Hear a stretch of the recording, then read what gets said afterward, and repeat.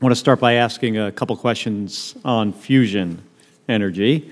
Understand that the NRC recently agreed to regulate fusion energy systems under the byproduct materials framework.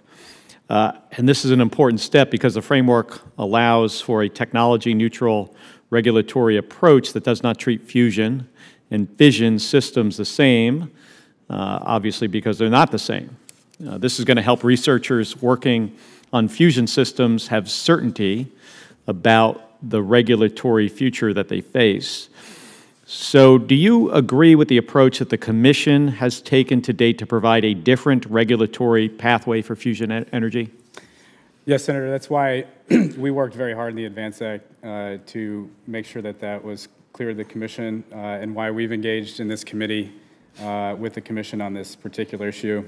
Going back from my early experience, fusion was one of the reasons why I got into this. It turns out that I happen to be an atom splitter, not joining them together. But I strongly believe that the decisions that we made in this committee and that the Commission has made were the right ones.